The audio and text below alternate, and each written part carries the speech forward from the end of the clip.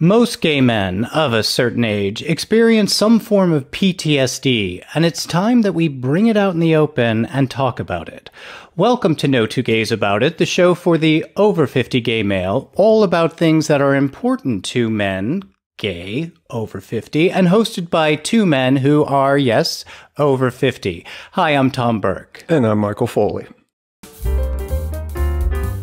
Every one of us, all of us mature gay men, are living with the trauma that growing up gay and coming of age within or around the AIDS crisis caused us. And today, Michael and I are going to talk about it.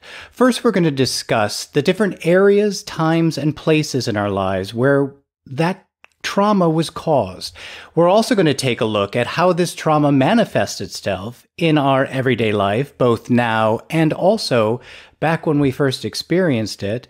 And then finally, we're going to talk about how men our age are dealing with this PTSD and how we can let go of some of it so that we can move past the trauma and start healing. It's another important conversation that all gay men our age should be having. So join Michael and me as we unpack a lot of this trauma that we've been hauling around for years. Hey, but before we get started, could you do us a favor and click like and subscribe and ring our little bell if you want to message when a new video drops? Okay, Michael, before we begin, I just want to say to everybody that Michael and I are not therapists. No. We are not qualified to diagnose anybody for anything. And the only reason we're using this PTSD moniker, post-traumatic stress disorder, is because it really describes what we're talking about. The moment you hear PTSD, everybody knows what that means literally and also emotionally. Absolutely. And whether a gay man has been officially diagnosed or not, we can all agree that we have experienced trauma, pain, sadness, crisis, merely just because we're gay. And that's what we're going to talk about today. But I think we have to first start with, where did this all happen? How did this all happen? When did this all happen? So, Michael, when do you think some of this trauma actually started for those of us who are gay and over 50? Well, I think for us, the time we came out, there was absolutely zero acceptance for our community. Right. So it was a struggle for us as young people who had no sense of community or other people who were like us. For me, that was a big one. Well, totally. But I think we have to go even farther back. I think this trauma, this pain or confusion started even before we knew that we were actually gay. I mean, we all felt we were different. We knew that we didn't fit in, really, and we couldn't talk about it. There was nobody that was able to explain what was happening to us. And so I think it's a lot of self-inflicted trauma that we put on. We didn't feel good enough. We didn't feel like we belonged. So I think that's where it really did start. Is it self-inflicted, though? Because, we did have a society that didn't accept us. Let's drag religion into this conversation. Okay. So is it self-inflicted if, we were younger and we had full acceptance to be who we were? Well, I'm talking about, even before we knew what being gay was. We knew we didn't want to chase around the girls, and we didn't want to, we just felt that there was something different about us, and that's where the trauma started. Right. So I do feel that it's something we put on. But then, obviously, as we're growing even, just a little bit more, then we start getting hit by the trauma inflicted on us by the bullies in school, or the people that wanted to call us all of those names. Or family. Right. And definitely family as well. But I think it started when strangers or, people that weren't part of our family or in our inner circle were starting to say words to us. And obviously it comes because they didn't understand either.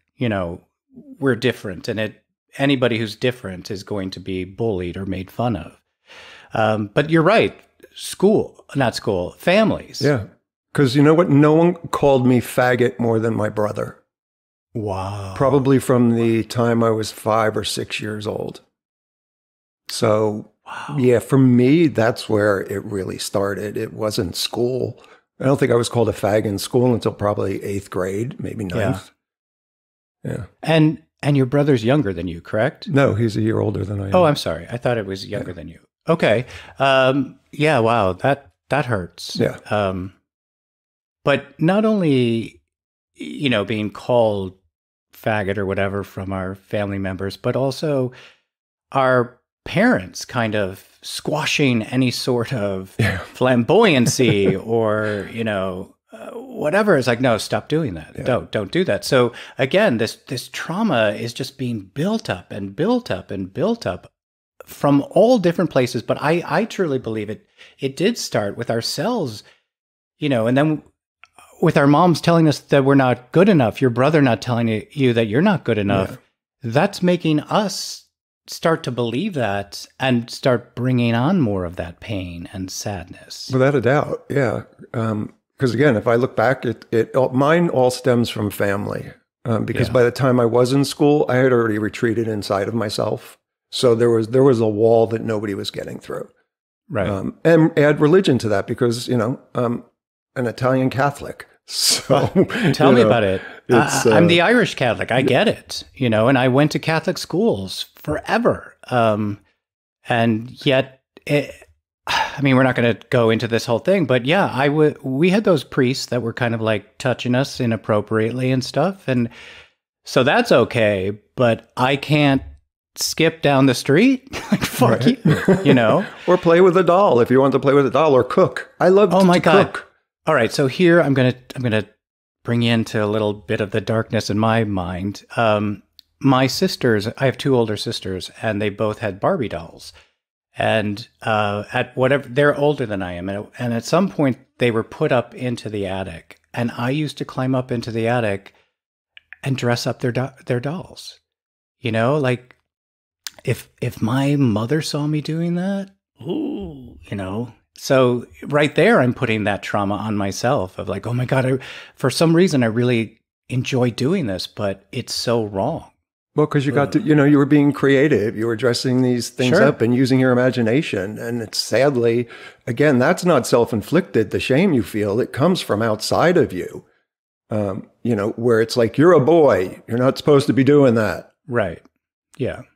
So, stuff like that scars and leaves really, really deep cuts that, sometimes we don't allow to heal completely. And then as we keep aging, I went a different route than you did. And I was in high school dating all the girls and going to all the dances and trying to be that guy, so that itself is just piling on this like sadness that I'm not who I'm supposed to be or whatever. And for so many men, luckily I did finally get away and got to come out and be who I was. But for so many men, they never did. They had to live with that same trauma pretty much all their lives. Or even if they did, they didn't deal with, like I said, there's deep wounds. They didn't deal with that pain. You just sort of block it out and move forward. Right. And I think that's where the PTSD comes into play. Because if you don't heal, you can't move.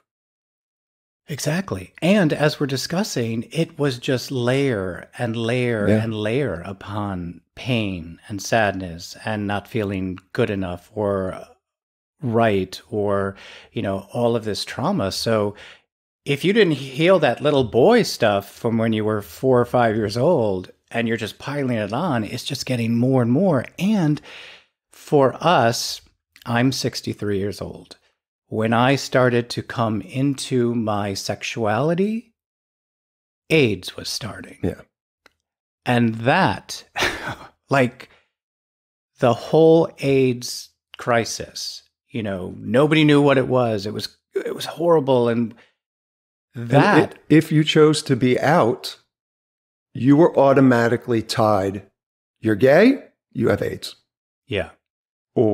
And it again, it was another societal pressure that literally was crushing and so unfair in so many ways. And again, it's another one of those walls we built up Or for a lot of us, there were a lot of gay men who I know who are my age who stayed in the closet until their late 20s, 30s, 40s because of that stigma that was attached to, oh, you're gay, you have AIDS.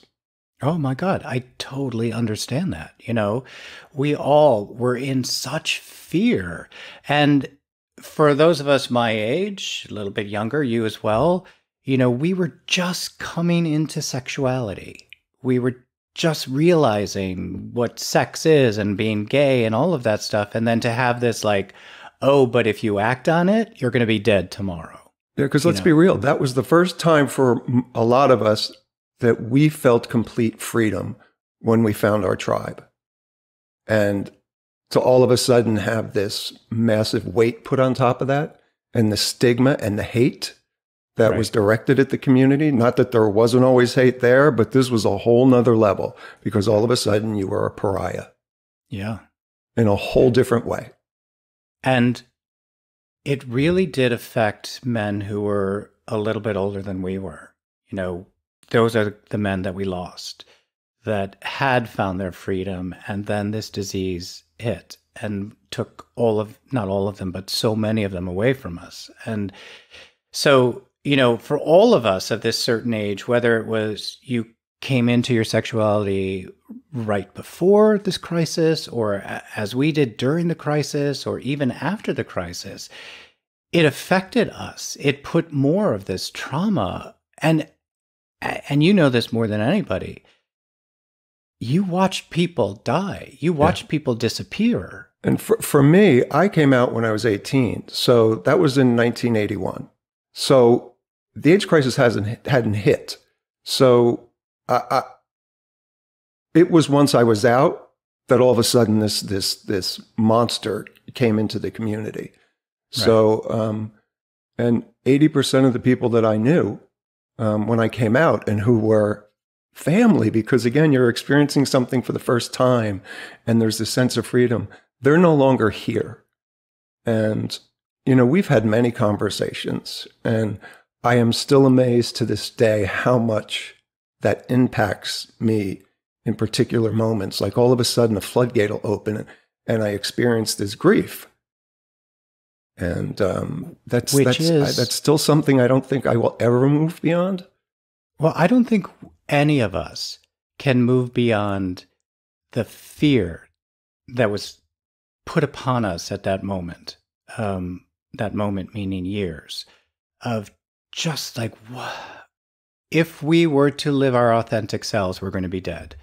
If you know, and for you, again, you lived a different life. You were out and you were proud and you were fighting where so many men were not allowed to do that. You know, as you said, when this AIDS crisis happened, if anyone even thought you were gay, they're like, oh, don't come near me, don't touch me, don't breathe on me, because you're going to give me the AIDS. Like you couldn't even shake somebody's hand. Yeah. And for so many of those men who were in graduate school or in medical school or law school, or who were starting their engineering careers, coming out at that moment during the AIDS crisis would have ruined them completely, would have ruined the trajectory that they had planned for their lives. So some men could get out there and fight, but other men just could not, not that they didn't want to, but it would have completely ruined them. Well, and in crisis situations, we all handle things differently. Right. Mine was this just massive wave of anger. And I think a lot of that was tied to so many years of not being able to be who I was. Yeah. And then all of a sudden I'm out, I'm happy for the first time in my life and experiencing all this great stuff. Like, again, my first gay pride in New York was just, it still to this day gives me goosebumps. And then to have that happen, and to see the way the people in the community were being treated just made me so angry that all I could do was fight. Yeah. It was such a, I don't know. I mean, it was such a traumatic thing, but for me, it was also traumatic being a young boy and having your sister's boyfriend called me a fag. Yeah. You know, all of these different layers that we all have been through has really hardened us in a way. And like you said, so many walls were put up, so many people retreated, and we're never really able to come out of this. Could I say this really quick? Yeah. Because I don't want people to think that we're saying our pain was worse than anybody else's. No. Because it wasn't. Our pain was very different. Our situation was very different. The 80s and 90s were very different for us because it added a whole nother layer on top of coming to grips with your sexuality and being who you are and embracing who you are and acceptance from the outside world. Because it didn't exist during that little period of time because people were so afraid of what AIDS was. Right. But, you know, it didn't end there either. The AIDS crisis continued, and then finally, you know, the drug cocktails and all of stuff, we finally saw light at the end of whatever dark tunnel we were in. But then, you know, this trauma kept getting put on top of us. You know, even having to fight for our equal rights, still being treated as if we were less than. You know, that beer swigging, fat, white guy driving around with his Confederate flag, like he's better than us because he's straight. You know, like it was just constantly this stuff being thrown at us. Yeah. And that was something the previous generations fought for as well. You know, because you had the gay liberation movement. You had all these amazing organizations in the 50s and 60s where people were finally was like, fuck this, I'm being who I am. And we were just starting to gain some ground in the 70s and early 80s. And then all of a sudden, it was like a bucket of water being thrown on all of us in the community, you know. And it was just a very different time. And there's so much to unpack for men our age in regard to that. Like, again, we're in our 20s, early 20s, and we're losing friends from this horrific disease. And if there's anybody out there who is younger, because I know we have some younger listeners out there, please go and watch a documentary about what that time period was like, because it may give you a little bit more insight into what Tom and I are talking about in regard to a different kind of trauma, because people were literally walking skeletons with lesions all over their bodies. Yeah. And that doesn't go away. It was a war. We were in a war. And that doesn't go away. Like, you coughed and you're like, oh my God, do I have it? Yeah.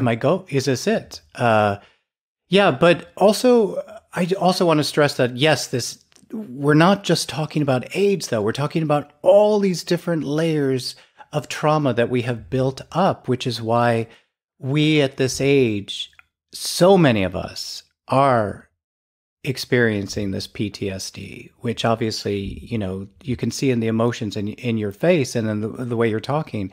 You definitely are. Let's move along. We get where this happened to us, but let's talk now about how is this trauma, this PTSD, how is it manifesting in our lives? And one thing that you said, I still see in you, you know, that you were so angry. Yeah. And you're still angry. I am. Yeah. Yeah. And I know that's been a struggle. I think acknowledging it for me is the biggest hurdle initially. And, you know, a lot of that has come through the conversations we've had during the course of the show, because we get to be vulnerable and we get to have conversations that you normally don't have. And that's why we wanted to do this, so other people can continue the conversation. But I do harbor still so much anger in regard to that. And there is a fear of letting that out, because it's like grief. You feel like you'll never be able to stop it. So the floodgate will open a little bit, you get a little release in a moment, and then it shuts again, and it's still there. And that's a tough one for me. And also grief, because we have experienced so much loss, so much of this trauma, it comes out in grief as well. Like, you know, we can see the pain in you. We can see that. We can hear that in your voice. And when we are confronted with a different loss or different kind of grief, it pulls up that same grief that is already there. Right. So anger and grief. One big thing, we did a whole show on this, but this is a way that this PTSD is manifesting is through the addictions in our community. Without a doubt. So many men our age, older, have issues with alcohol and drugs and sex and eating disorders. And it does stem from everything we're talking about. I mean, just you and I just talking about this now, and I'm thinking like, oh yeah, we had trauma when we were 4 or 5, and then when we went to school, and then from our family, and then from people in high school, and then coming out, and like, oh my God, I'm starting to like I need a drink. I need, yeah, like shoot me up with something. It's sometimes it's exhausting, right? And you know, like you said, a lot of guys our age have numbing has become the norm. Yeah. And, you know, maybe eventually you won't have to deal with it. You'll just, you know, you'll leave this plane of existence carrying it with you. But, through, like I said, through the course of this, I've learned to be more open in regard to the pain that I feel. And it's a challenge. And like sometimes I'll just burst out crying. I've done this to you, where I'll talk about a friend who's no longer here and I just will lose it. So obviously there's something there that I still need to come to grips with. So let me ask you, back in the day when the AIDS crisis was happening, did you see a lot of people numbing? Oh, I was one of them initially. Okay. I think for the first couple of years of it, when I was involved in activism, I would do what I needed to do, but then I would go out and party with friends and get drunk just to have a few hours of relief because it was so hard and so heavy. Yeah. You know, we would do a movie night at the Gay Men's Health Crisis because a lot of these guys couldn't go out into public anymore because they had these massive lesions on their faces and their arms and were walking skeletons. So they didn't want to go out in public. So it created a space for them to feel safe. And, you know, when you leave that, you do need relief. And for me, there were many years where it was alcohol. And fortunately, I dealt with a lot and was able to let go of that. But yeah, there's still so much grief I don't really deal with, and it surprises me all the time. And I'm assuming you find this too, because we've had conversations here where you were physically treated inappropriately in a church setting. And that, I can't even imagine what that grief is like for you. You want to share a little bit of that? Well, you know, as I said, what got me, and I was a really intelligent young kid. I have a really high IQ. I was really smart. I knew what was going on. That was I think that was the hardest part. Yeah. That I saw what, especially this one priest was doing, and it was okay, but it wasn't okay for me or my friend Greg to be a little not butch or whatever, you know, like that was where it was, wait a minute. And I think that also started me putting on myself, I'm not good enough. There is something wrong with me. So that started that grief as well. How about anger? Because somebody is taking something from you without your permission. Did that?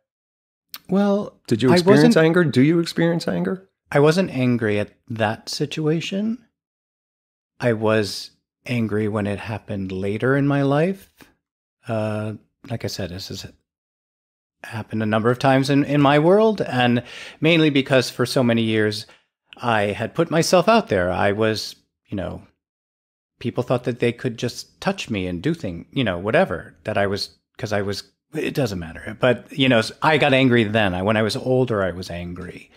And also then got a little bit bitter about things. Yeah. And that is something that we see now, how this PTSD is manifesting in men our age and older, is that whole vein of bitterness that so many men have, that bitchy thing. Which comes from hurt. Exactly. I mean, we had to, again, look back, it started so young, and layers and layers and layers of this pain and trauma putting on top of us. So if we lash out first, no one's going to lash out at us. If we, strike first, if we, or if we just like say whatever you want and just be like bitter, and that whole like bitchy, queenie, whatever kind of thing, is just a defense, right? Absolutely. I mean, it's our go-to. Somebody attempts to hurt you, you're going to lash back, and usually it's harder.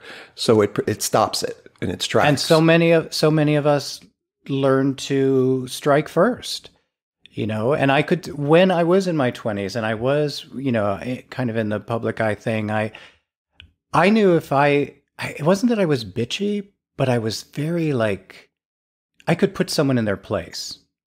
Without being a bitch or without being queenie, because I, of course, had to be hidden. I couldn't be who I was anyway. But I learned if I did that first, then they wouldn't come after me. And I just see that now, that so many men our age and older, again, are just continuing that because they have built all of these walls to protect themselves. And it's so sad to see that now, to see a guy in his 70s or even 80s who are like still not being comfortable with who they are because of what was piled on top of them. Or who is angry and you don't know how to process it. I think is a big challenge as well. Right, definitely. I mean, definitely the anger thing is a big thing. But also in this like just building walls and not being authentic because we're still not feeling like we're good enough. Another way that this is manifesting now, unfortunately, is in this real rivalry or jealousy of younger gay men because they didn't have it as bad as we did. I mean, how great is it to see families surrounding their young gay kids and go like, you go girl, you do you. Even just watching television, my God, you can't watch a television show now without a gay character, right? Without a gay storyline. And that is so amazing. And, that's why I want to challenge some of the guys who are our age to look at that and yeah, you could be a little bit jealous. We all get jealous, right? But there's a happy jealousy, where it's like, I wish I had that. I didn't. But to realize we did that. Our fight, our struggle made it easier for this younger generation. And that's such a remarkable accomplishment because not a lot of generations can say that, especially in such a short period of time. Because in the last 20 years, the LGBTQ community, acceptance has gone from basically nil to over 70% of the country. And that doesn't happen usually that quickly. Right. But I totally understand this kind of bitter jealousy that so many older men have when you do see these younger kids getting to live their authentic lives, watching TV shows with guys being all different levels of gay and to be like, especially with these layers of PTSD on top of us, it's not easy to be like, oh, good for you. There are a lot of times where I'm like, F you. You have no idea how I had to hide who I was. Yeah. And then when I had a little bit of power to be able to then step forward and fight for you guys, but I still had to go through a lot of shit and you guys don't get it. you know? So yeah, I think I get them not getting it is what makes me annoyed. Them having it doesn't. But them going, oh, you should just stop talking about the 80s and 90s. It's like, I will never stop talking about the 80s and 90s because there are people here who are your age. There are people who aren't here who are your age and died at the age you were because of this disease. And you think it's an easy thing now because you could take a pill. And so, again, I really want to challenge anybody out there who is under the age of 50 or 45 to go back and watch a documentary and see what your community dealt with, because it will change you for the rest of your life. Hey guys, it's Tom. You know, I've been working in front of cameras for about 40 years, and I've learned some incredible lessons. The first is the importance of lighting. It is amazing what the right lighting can do. And the second is the importance of taking care of your skin and using a really good skincare line. And I just found Alder, New York. Their products are clean and healthy, and they've been developed for all skin types and all ages. I used the Gentle Cleanser earlier, and my skin still feels really great. It's not tight and dry like so many other cleansers can do. And you know what the best part about Alder, New York is? It's queer owned and operated. So not only can you support the health of your skin, but you can also support our community. And the folks over at Alder are going to give you guys a great deal. Jump on over to our link, which is at www.aldernewyork.com/no2gaysaboutit. Don't forget that /no2gaysaboutit. And they will give you 10% off your entire purchase. Save money, take care of your skin, and support our community. That's a win-win-win. And there's no two gays about it.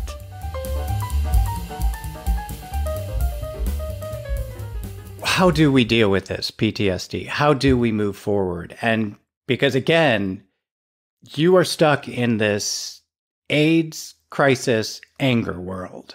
And you need to figure out how to work through this so that you can like release some of this and you can start healing. So I want to ask you, like, what have you done to move past this? Well, I talk about it. Okay. Which is helpful. But again, I think there's a level that we'll never outgrow and will never leave us. But I think the more we talk about it, the easier it gets. And then, you know, I do allow myself the opportunity to cry, which a lot of guys our age don't, or to express anger. And I think finding a community or a group of people who surround you and don't judge you when that stuff comes up is hugely important. Because again, this will never leave me. Right. Having best friends, you know, in life when you first come out who are no longer here because of inaction of a government, who actually in press conferences were making jokes about it, is hard. You can't let that go because it's always there. But talking about it has helped me. So I'm not asking you to you know, forget about it, because there's no way any of us can ever forget what we went through. But we can also never forget what we went through as children in grammar school and in high school and, you know, even past the AIDS crisis. But you are holding a lot of anger for this one period of time. Have you ever, like, seen a therapist? Have you worked with somebody? That's what's funny. So this is, again, one of those situations where we're so completely opposite, because from what I hear from you, a lot of your stuff is tied to that younger self. For me, that was an easy release. My younger self and all that stuff I went through before I came out, that my trauma, that stuff was mostly taken care of through therapy, through, you know, my spiritual path, through that stuff. But it's the stuff after I came out that is still hard for me to wrap my head around. So that younger trauma isn't my baggage anymore. But for a lot of guys, it is, which that's the point of this show. We all have that, and it manifests itself differently. For you, a lot of that stuff is tied to your younger self. Well, actually, Michael, it's not. Oh, I mean, okay. We're discussing all the different levels of PTSD, of trauma that we've been through, but I have worked through a lot of this. I did seek the help. I knew that there were issues, not only with being young and then coming of age during AIDS and then, trying to figure out who I am now. I've worked through a lot of this stuff. I have not forgotten any of it. So do you experience grief at particular, like you mentioned, seeing the younger kids today, right? And you're like, well, fuck you. So do you have those moments that's like, for me, what mine's tied to, what is yours mostly tied to? Well, I don't think it's tied to anything because I've kind of really put the work into it to move forward from this. However, I mean, as I said, it's not going away. It's still there. I'm just dealing with it in a different way. I definitely think talking about it, communicating, talking to other people who get it, but I also feel it's really important to talk to people who don't get it, so that they understand kind of where I'm coming from in a way. And yeah, when I watch television and I see some of these young gay guys working, I'm like, fuck you, because I didn't have that opportunity. But as I said, once I got to a place where I could step forward and help them get these opportunities, I feel really great about that. So I am a big proponent on therapy and talking with somebody who can give you the tools when you do feel yourself spiraling to then kind of move into the mode of like, I need to take care of this instead of spiraling into it, which so many people do. And that's where support groups are helpful too, right? Oh, to find a support group where that does deal with trauma of that period in time is hugely helpful. But you also want to make sure that you're not finding a support group where it's just all going to be whining victims. Oh, without a doubt. A support group should help you move on, not wallow in whatever it is you're dealing with. You want somebody who's leading it or who's the facilitator to be able to say, okay, you talked about the same thing for the last couple of months now. How do we move beyond it? Right. But unfortunately, so many facilitators are also whining victims. They love to do, let's all just be big Karens and complain about everybody else. We're perfect. So yeah, you have to make sure that you're finding the right support group. But I think they are amazing things to share experiences with other people that you don't have to like explain a lot. But another thing that I think, as I said, communicating and talking about this, and I think a really great thing for you would be to kind of create some sort of program that you can teach the younger generations of what we went through, you know, like. Ironically enough, I was just going to mention these two really good friends who I have that are a couple, and they're 28 and 29. And we talk about this stuff all the time because they are so unaware of what it was like. Right. And, conversations like that is what starts healing, I think, and understanding.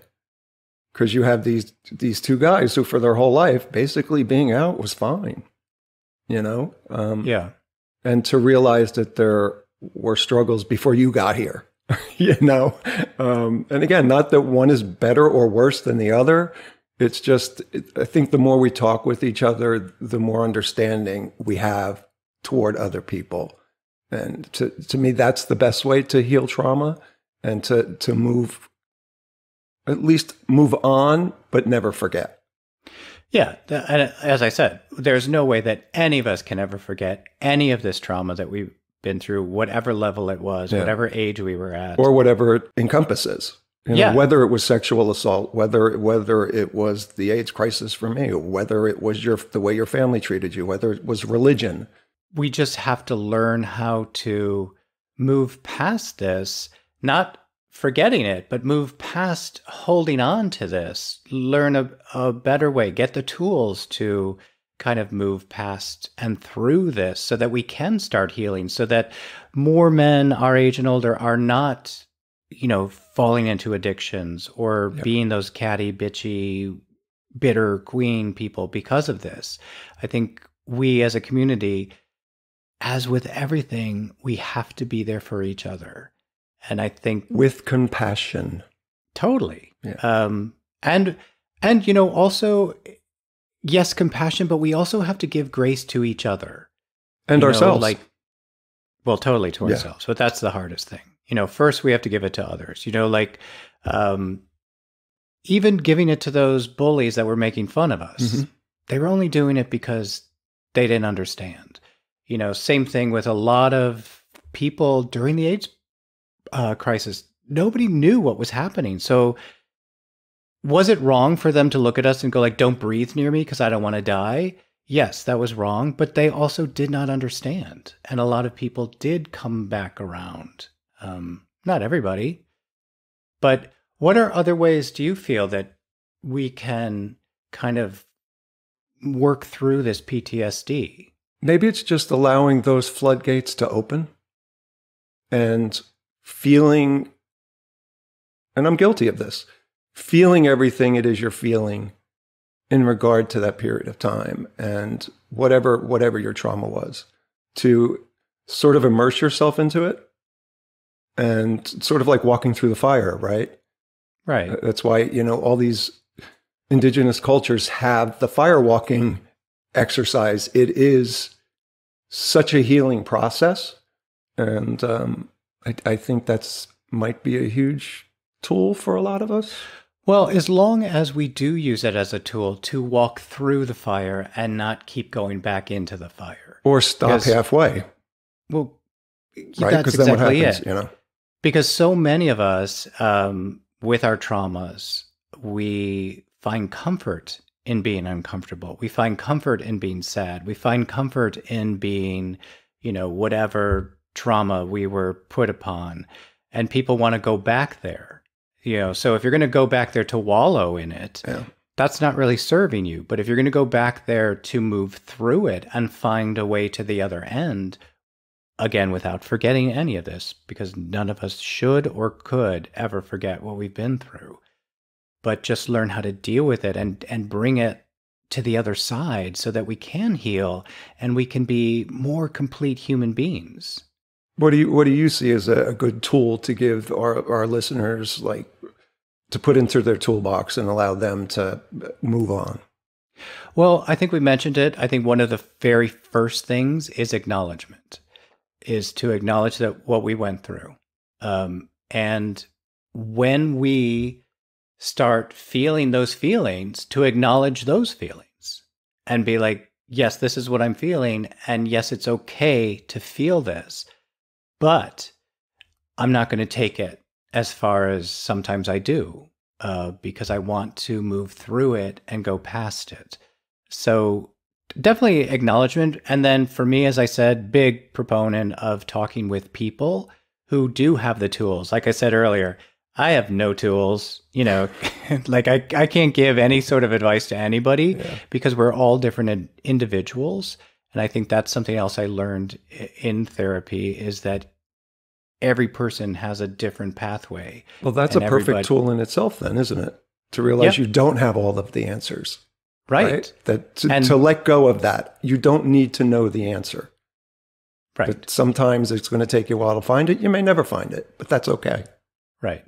And not to put the blame on everybody else and whatever, you know, like, oh, it's the bully's fault, or it's my mom's fault, or it's the priest's fault, or it's, you know, no. Everyone was just doing what they were trained or kind of told or whatever. It's such an individual thing. Yeah. But we as a community need to help each other and kind of, yes, talk about it. But also talk about that we have this trauma, you know? Yes. So many of us are like, no, I'm fine. It's all good. Let go of the shame. And then we go home. Let go of the shame. Shame. That's another thing that I don't think any of us can ever really get rid of. It's all around us for our whole lives, but we have to learn how to kind of acknowledge and move through that as well. This is a lot. And as we said, we are not here to solve problems, but just to start conversations. And, you know, if you and your friend group just want to start talking like, hey, do you feel any of this crap? Yeah. Be like, oh my God, I thought I was the only one, you know, that helps. So we're just starting this conversation, gentlemen. It's your job to take it and run with it, right? Absolutely. And, like you've been doing, send us your comments, send us your input, please. Send us your thoughts, send us your feelings. We can't tell you what a privilege that is for us to read. It is a privilege, and thank you all for doing that. But also, as I've said before, one of my favorite things about your comments are when you comment to each other and you're saying, oh my God, me too. Yeah. Or this is how I just, have felt trauma, or this is how I'm experiencing PTSD. It's great to watch you guys continue this conversation with us. So, and something I'm going to ask all of you to do for us as well is spread the word about us. Tell your friends. If you like us, if you think we're great, well, we're not that great, but if you like the conversations that we're having, tell your friends. Spread the word so that more and more and more gay men can join us in this conversation. Have them jump over to YouTube and watch us, or Patreon, or wherever it is. Michael, how else can people kind of get in touch with us? You guys could hit us up across social media at the moniker No Two Gays About It. And just remember, it's the number 2. That includes Facebook, Instagram, TikTok, Threads, YouTube. All of the above. And if you would like to support us in a different way and become a contributor to our show, hop over to our Patreon at patreon.com/No Two Gays About It. Find a tier that works for you and help us keep these conversations going, because as Tom and I have found out just in our relationship, it's grown a lot. There's been a lot of growing pains as well, but having the conversation is half the battle. So, check us out. Yeah, please do that. And really want to thank all of you for coming on this journey with Michael and I. It's been such a learning experience for all of us. We so appreciate all of you out there. And make sure you like and subscribe. Make sure you leave us comments. It's going to keep us moving forward. So thank you all for that as well. Yeah, thank you. We have some special people to thank, correct? We do. We want to thank Ted Zalewski, David Tiley, and John Bonasante, who are our Patreon supporters at the executive producer role. Awesome. Thank you, gentlemen. Thank really you. Appreciate you. But as I said, we appreciate all of you out there. All right, Michael. So this has been a heavy topic today. I think we need to kind of keep unpacking and let this go and move forward. So thank you very much for sharing all of your inner trauma with us. Really thank you as well. That. Yeah, sure. All right. Well, until next time, Michael. Until next time, Tom. Thank you. And thank you guys for listening. Thanks. Hey, thanks so much for watching. And don't forget to subscribe. And if you like what you saw, check out some of our other videos.